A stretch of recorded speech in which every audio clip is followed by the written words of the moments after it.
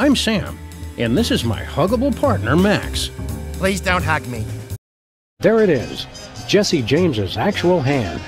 No, remember that carbon dater said it was only a few years old. Jesse James's actual hand. Amazing. I used to be a microfiche delivery driver. What a coincidence! You too?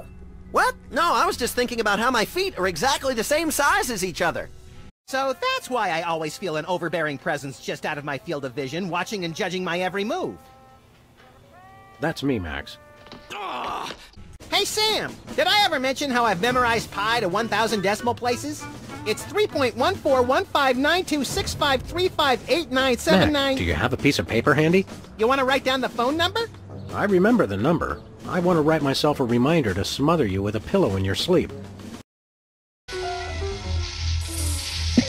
Oh, Sam, when I die, I'm taking you with me. This phone only accepts Dutch guilder coins.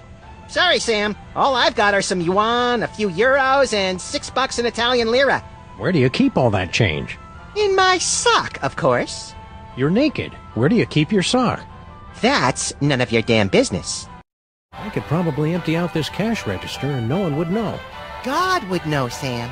You're right, Max. And he won't stop pestering me about the $20 he loaned me.